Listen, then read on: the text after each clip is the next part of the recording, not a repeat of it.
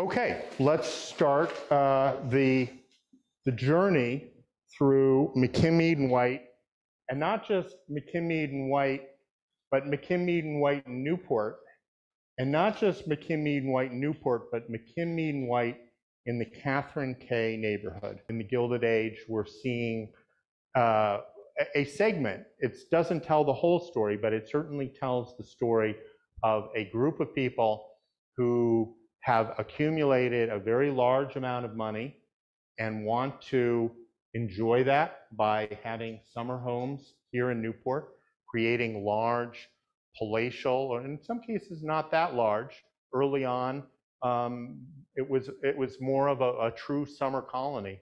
It was people escaping the heat of either Boston or New York or Philadelphia that were finding their way to Newport and Jamestown to have 2 months of wonderful weather like that we're enjoying today. So as we look at architecture, we are certainly looking at the style, the artistry, the proportion of each of these buildings.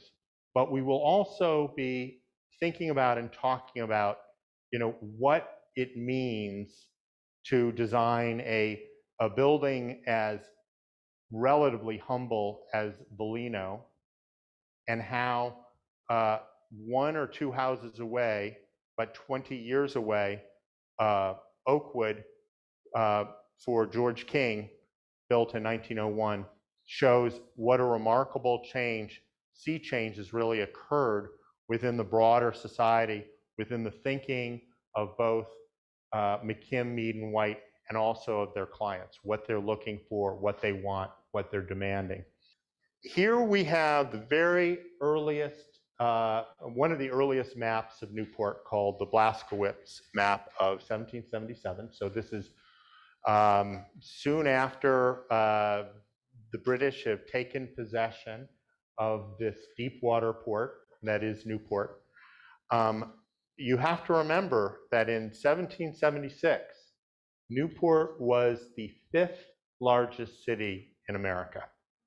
And people are like, wow, that is amazing. So we were just behind New York, Boston, Philadelphia. We were a large city, a city of over 10,000 people, which was very large at that time, because of this magnificent deep water port right off the ocean routes connecting Charleston and Boston along the Atlantic coast, but a wonderful deep protected harbor, protected by the foot of the lower section of Newport. So it literally couldn't have been better designed for early trading and port purposes than it was, because it just met every single need, and it had a lovely spring, a freshwater spring, located right here on Spring Street, which they weren't very creative in their names, but they were very accurate. But you can see that the early development of Newport was largely in what we call the Easton's Point area here. And this will all be infilled later. And this is the site of the visitor center, and all that low-lying area that sometimes floods when the seas are high, all occurred there because it was once an open area. Here we have Long Wharf, which extends out into the sea, and then all the way to Washington Square, connecting the Brick Market here and the Colony House here, which is really the spine of commercial and civic.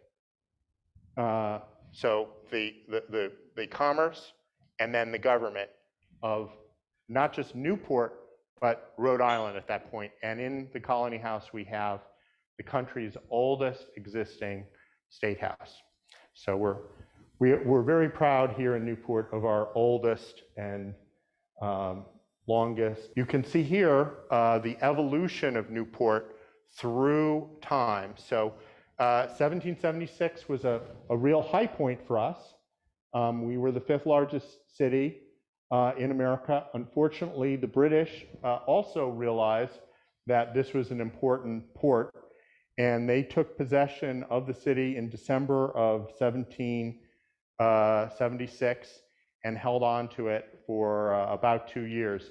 That was a very difficult 2 years. A lot of new porters left town in anticipation, and we're seeing what's happening in Ukraine right now. It's not so different. The signs were on the horizon that war was coming. Declaration was made from the steps of the Colony House, and half of the people hearing it were siding with the British, and half the people hearing it were siding with the Americans. And so there was a great schism. That town largely emptied out, became about 5,000 people by the end of the British occupation, and we never really recovered in terms of the being a major center of commerce again. We became centers of other things, centers of sailing, centers of gentility, centers of resort-style living, but in terms of scale and being a major economic power, as we had been during the colonial period, that was not to be. But you can see that there was still some slow migration. It was a much smaller growth, and I like to say that Newport is the beneficiary of benevolent neglect. We were never so rich that we tore everything down like New York, and we were never so poor that things fell down like they have in Detroit and other locations. So we always sort of just managed to hold on to our colonial era buildings. And I wasn't here in the 60s and 70s, but I hear that many of the houses in the Point were painted with paint that had been smuggled off of the base, so every house looked like Battleship Gray. But that paint protected the wood and kept those houses in good enough shape so that when Operation Clapboard and Doris Duke took an interest in them, there was still something there to restore. You can see slowly the kind of emanation out from that central Point and Historic Hill area, slowly up the hill, and then in the 1880s, down Bellevue Avenue to this location. This is largely a very kind of upscale real estate development by John Smith, a Newporter, who saw that Newport was going to be a desirable place, acquired lots of land, and then parceled it out to very wealthy people who wanted to build grand houses like the one that we're in right now. So here we have 1884. Here you can see, even along Bellevue Avenue, it's still not that dense, and the whole Catherine K area is, although developing, is not so dense that the Sanborn Insurance Company felt it necessary to document all the buildings in that area. So I'm now going to page back to 1896. So this is the one that should be next. You can now see how in that 12-year period between 84 and 96, how much development had occurred and how much more it was necessary to document that Catherine K area than it had been previously. This is 1896. So what you're seeing here is the kind of mid-Gilded Age development of the Catherine K neighborhood. And so starting around 1870, 1860, what had been kind of genteel farms, almost like what Portsmouth had been 30 or 40 years ago, they were slowly being subdivided and built upon. Many of the old houses, like the Daniel Swinburne house at 6 Greenough, which is an 1860s house, begin to be surrounded by 1870s, 1880s, and 1890s houses. But you can see that we've kind of patched together all of these different maps to show how there's almost kind of little villages, if you will, that are slowly growing together until they become, the city of Newport as we know it now. So that area is changing. Here we have the very famous 1878 Galton Hoy etching, which is available in the Library of Congress at a high resolution. You can see the development along Bellevue Avenue. Ocean Avenue is still yet to be developed. This whole area is just basically a large rural area.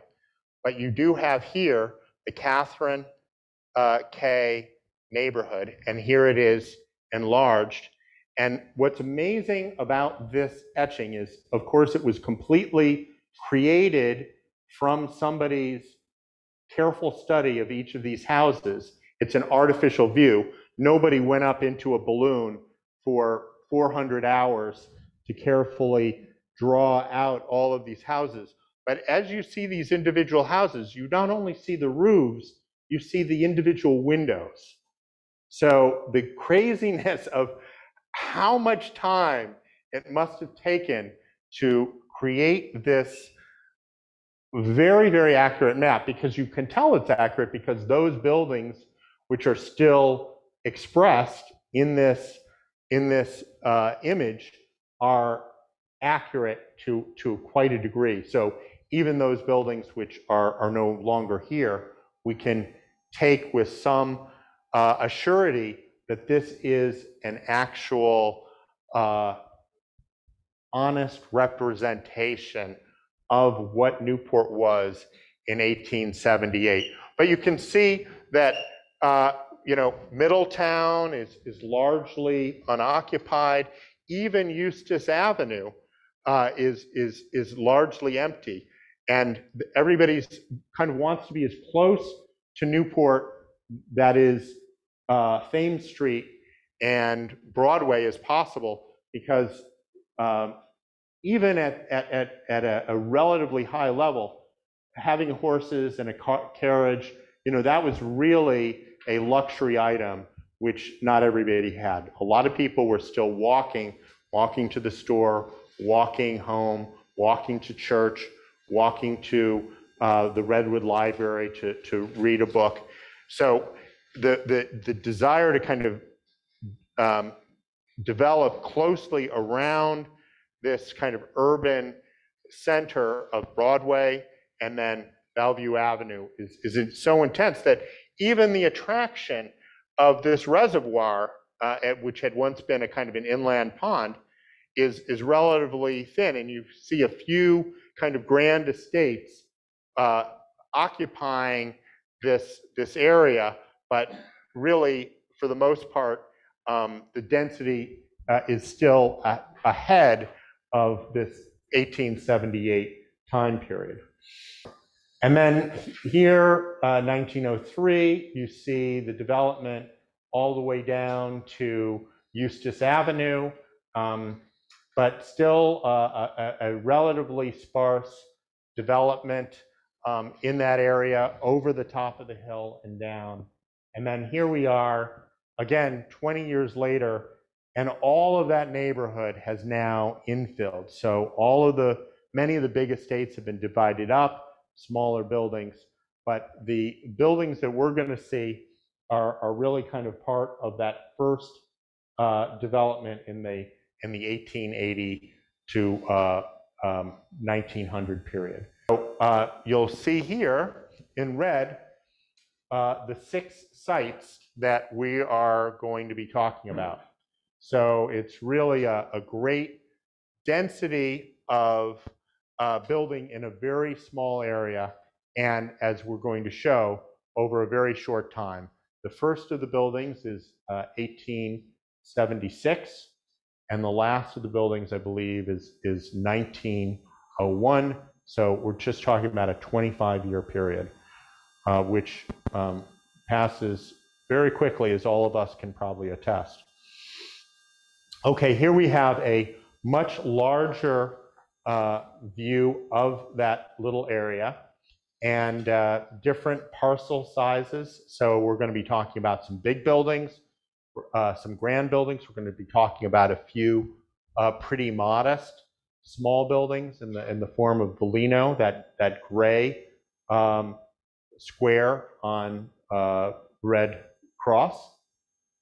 And you notice that obviously they're really kind of on these two axes. One, Old Beach, which of course was Beach Road before Memorial kind of took preeminence and created an easier road down. So this was a main road of its time period before traffic was kind of moved southward to the newly constructed Memorial Boulevard.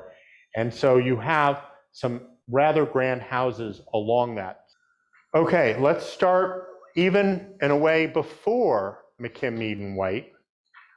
Here we have a Queen Anne Revival style building called the Catherine Prescott Wormley Building, 1876, designed by Charles Follen McKim. He is noteworthy as the second American architect to study and sort of graduate from the École des Beaux-Arts in Paris, which was the preeminent school of architecture in the world. There was no doubt about it at that time. Nobody made any claims to the contrary. It was the center of culture for several hundred years, and sponsored by the kings of France, and made really to be the place where people who wanted to establish themselves went. The very first person, as we may remember, and also somebody who did a lot of work here in Newport, was Richard Morris Hunt. And he came from a well-to-do New England family. His father died young. He and his family emigrated to Europe, where he learned to speak French. And so he was fluent in French and made his studying at the École very easy. But he had always kind of seen himself as American. And soon after his completion of the classes at the École, he migrated back to Newport and built a home for the Griswolds, J&A Griswold House, 1864. It's now the Newport Art Museum. Now we're going to go just a very short distance to what many, and certainly Vincent Scully, saw as the great flowering of American architecture. You're going to see a lot of similarities with the house that you just saw, but you're going to see it in a kind of a different form. Here we are looking at the Samuel Tilton House of 1880. So we're looking just 4 years later. This is at the end of Sunnyside. The lower picture is what you see from the roadway, which is a little dead-end street off of Old Beach Road. And it looks like a very modest, small cottage. It was for a Boston businessman. So in some ways, it's actually playing down its grandeur. It's by seeing the end of the gable, it gives itself more of an understated quality. But you have a lot of creativity in that, although it's hard to see, and we'll be able to see it better when we actually visit it, there's what they call pebble dash, which is a kind of a concrete, but with, instead of stones pressed into it as would have been traditional, pieces of broken bottle had been in different colors pressed into cement to create forms. Kind of go through the house through a series of photos, and this is recently transacted. I don't know who bought the house, but I hope they love it as much as the past owners did, who really kept it and protected it as a distinct and an important work of art, which I think most architectural historians would agree. So you have this little bump out of a brick foyer, kind of a pre-foyer, just a place to knock off your boots, really. And then you come in to the main entry foyer, which again has that kind of Queen Anne style feeling, with the very, very large fireplace, which is symbolic from a traditional standpoint of the hearth, welcoming people to your home. It has a little bit of that colonial quality when every single room had to have its own fireplace, because that was really the only way you could heat a house. There were no ductwork, there was no, each room was heated itself. And so that hearth, that welcoming hearth, it was critical. But now you have, it's mixed again now with things that look like sliding screens. And those of you that have visited the Isaac Bell House, this is its first cousin, built at the same time by the same set of architects using the same style. Sanford White now is stepping into his own and taking up the mantle of the designer within this. And you can see they've used all kinds of interesting motifs cut into the wood, vertical screens that look like they will expand across, like Japanese screens that are now just being found as the black ships from Newport are going. Perry is going to the Far East and bringing back images of these exotic places, these exotic architectures. And that's already finding its way into the architecture of McKim, Meade and White in these early 1880s houses. Here, beautiful articulation of wood. This is a more traditional kind of English paneled architecture. It's taking that same motif, but now translating it through this very creative, artistic direction to give it much more of a feeling of inventiveness. And certain features you'll see, for instance, and this is very true of the Isaac Bell House and this, you have this very grand stair at the bottom, and then as you get to the landing, it narrows to 3 or 4 feet. So it's not that you want 4 people going up the stair simultaneously, as certainly would be allowed to this landing, but it's because it serves as a stage. So you, as the lady of the house or the gentleman, come down onto the landing, and then you arrive to your guests through this grand, wide stair, which has widened not for a functional purpose, but for a psychological purpose of giving you a stage on which to join the party at just the right moment, on just the right evening. The beautiful screen work is incredible, and as you will see over at the Isaac Bell House, they were pretty creative. So they might have used bedpans or decorative features from manufactured items that they could buy off the street and reconvert and turn into something that looked magnificent. They might take spools that were meant for thread and string them together on posts to create screen work. So they were using the manufactured items, those things that were really driving the Gilded Age economics, and translating them through creative use into these wonderful, articulated, patterned pieces.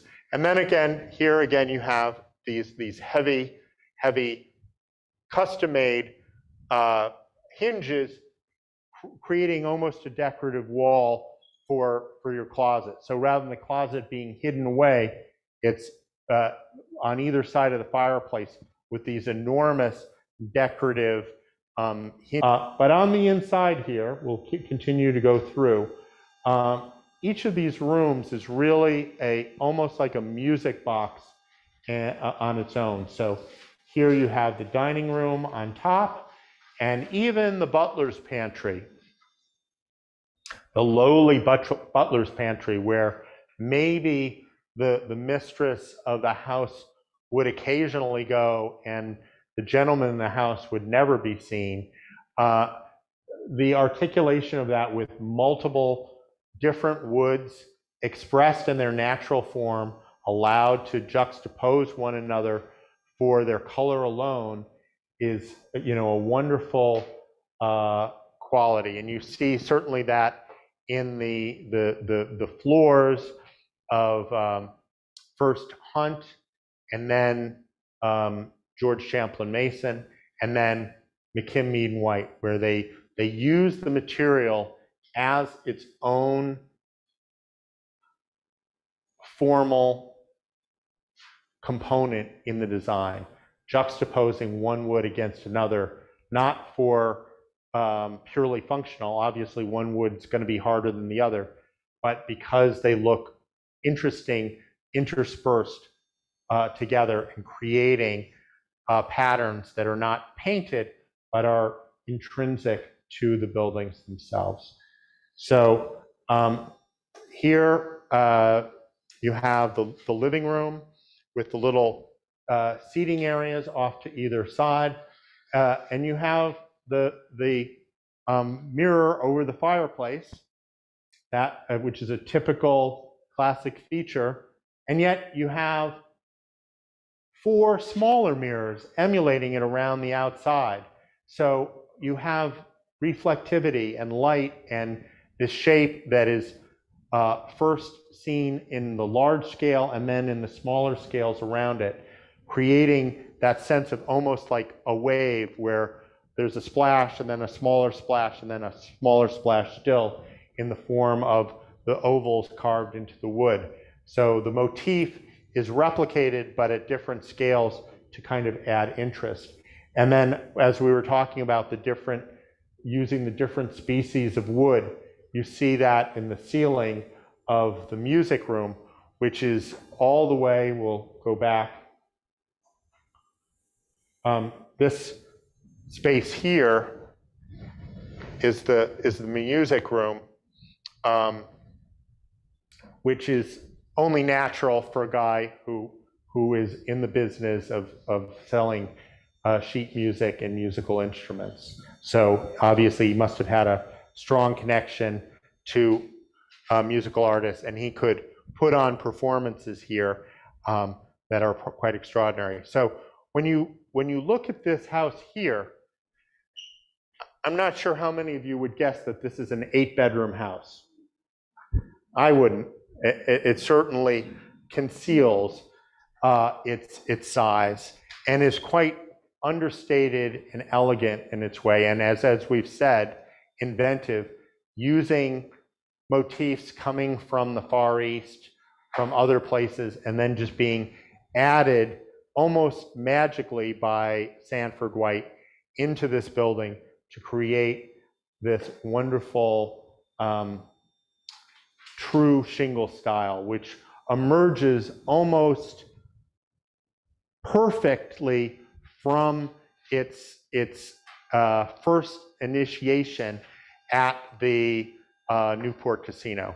That's McKim, Meade and White's first project together. I have to say, if you're going to do one first project, the Newport Casino, at the beginning of the Gilded Age, where everybody is coming to that building as the center of social life in the community, is a pretty good choice to make. And it really, in its elegance and its popularity, certainly launched the firm. And so what was a relatively small firm, New York-based, but really these three guys and probably a dozen assistants working for them.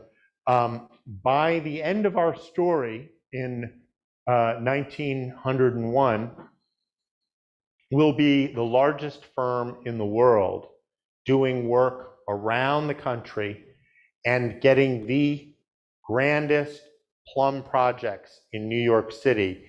We talk about Boston, the Boston Public Library. This building replicated 50 times would not fill up the Boston Public Library. It's such an enormous palazzo block of structure. So they proved themselves capable here in Newport, particularly in the Catherine K neighborhood, and went on to some extraordinary things thereafter. So we'll sort of, I think we'll end with this little jewel of a house just around the corner.